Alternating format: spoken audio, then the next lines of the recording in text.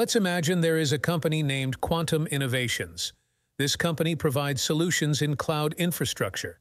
There is a guy named David who has been hired as an intern. His manager has assigned him a project and wants some new features to be added to it. Since David is new to the Linux operating system, he learns a few basic commands and tries to use them to navigate and make changes in the project. First, he uses the ls command to check what files and folders are inside the project. He then verifies the current location by using the pwd command to ensure he copied the project to the right location.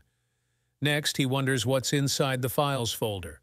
He navigates inside the files folder using cd and again fires the ls command to check the content of the files folder. He sees different features inside this directory and understands that new features need to be developed inside this folder only. He creates a new directory to store the new feature using make directory command. David notices that he misspelled new feature, so he corrects it using the move command by providing the old name of the feature and the new name. David has already prepared a CSV file for this new feature and kept it on the desktop directory. He copies this new file from the desktop to the new feature directory using the cp command and verifies it using the ls command. Using the cat command, he checks the content of the CSV file. The goal of this feature is to split this CSV file into two different files without using split command. Now, David wants to create 3 new files named A, B, and C to store content of original file. He creates these 3 files using the touch command. Later, he finds that he doesn't need the third file named C, so he deletes it using the remove command. So far, the terminal has been filled with all of David's work.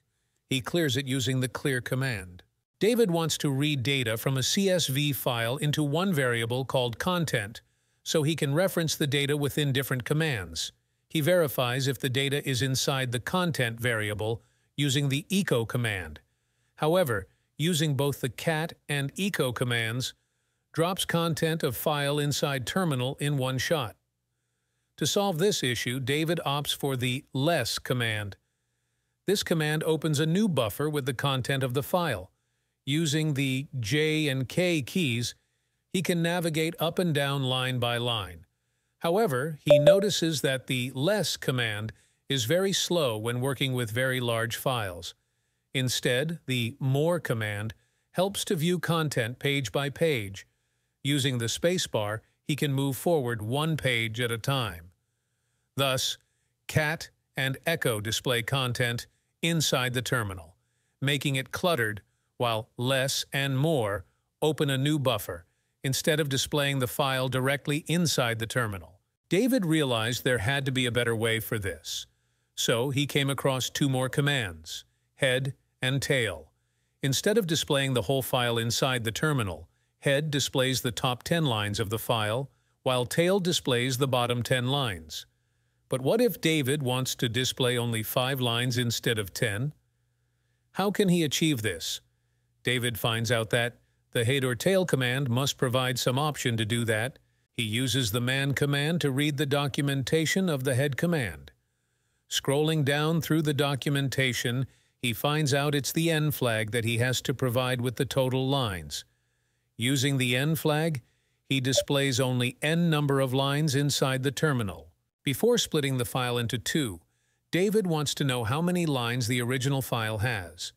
He checks it using the WC command. The WC command provides information about the number of lines, words, and characters the file has. Now he knows that the file has 1,000 lines excluding the CSV header. By providing start and end line numbers to the SED command, he prints a specific range on the terminal. He specifies the first half as a range to the people.csv file and redirects the output to a.csv. For the second half, he redirects the range to the b.csv file. Now, using the WC command, he verifies the data inside both files.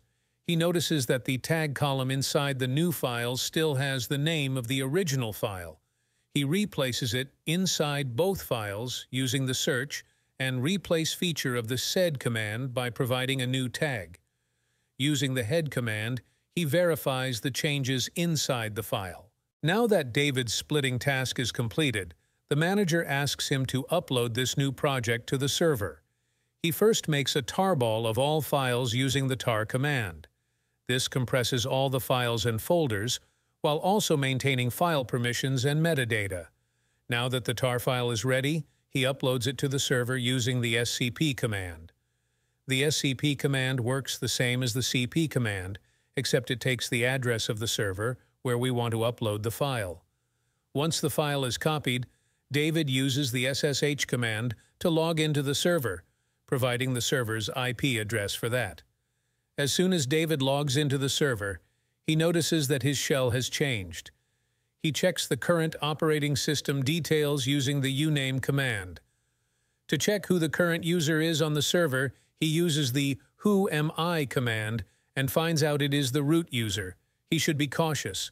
The root user can literally destroy everything on the server. Using the ls command, he notices that the tar was copied successfully. To extract all files, he uses the tar command with the extract option. The manager warned David because he was using the root user for all activities on the server. He instructed David to create a new user for himself and also requested him to delete a user named Sarah, as she is no longer employed with the company. Using the cat command, David examined the existing users on the server and identified the user named Sarah, whom he deleted using the user delete command. He then added a new user with the username David using the user add command and included this new user in the sudo group using the user modify command. Employing the switch user command, he switched from the root user to the David user. Afterward, he used the password command to set a password for the David user. Subsequently, David logged out from the server using the exit command and attempted to log in again to the server with the new user instead of the root user. Upon providing the username to the ssh command and entering the password, David successfully logged into the server as David instead of root. He confirmed this by executing the whoami command. Recently, the server has been exhibiting unusual behavior. The manager has instructed David to run a particular script every second. This script is designed to log the CPU and RAM usage of the server into a log file. David has created a script called monitor for this purpose and saved it. Although the script involves numerous commands, the sleep command ensures its execution every second within a loop. Ideally, David should create a service daemon within Linux and register the script. However, being new to Linux, he finds this process to be tedious. Instead, he opts to make the script executable using the chmod command and runs it using the sh command. Upon checking with ls, it is evident that the log file has been successfully created. By utilizing the tail command, one can observe the content being appended to the end of the file every second. To filter out specific information, David employs the grep command. He can either filter lines containing CPU usage information or those containing memory usage information. He then pipes the output of the tail command to grep in order to filter out live information based on either CPU or memory usage. After a few days, based on the memory and CPU usage patterns, David and his team fix the problem, and they no longer need the monitoring script to be running. David finds out the process ID of the monitor using the ps command. Then he uses the kill command to stop the monitor script from running further. David further finds an interesting video on YouTube about Vim motions and discovers the importance of Vim commands. So he wants to try out NeoVim on his system. He then uses the apt command to install NeoVim. Whenever new files need to be downloaded from the internet, David occasionally uses the wget command to download files. Occasionally, the manager asks David to troubleshoot the server. He uses the ping command to find out latency on the server and uses the ifconfig command to find network configuration.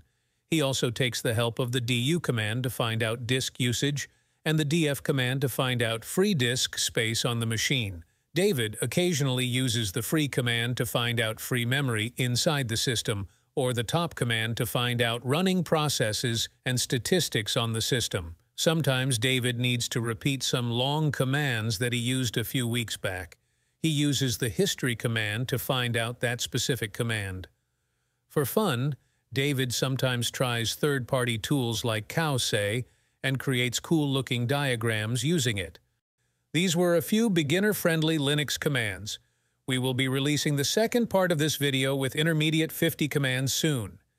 If you don't want to miss that video, please subscribe to this channel. If you like this video, please comment below and share it.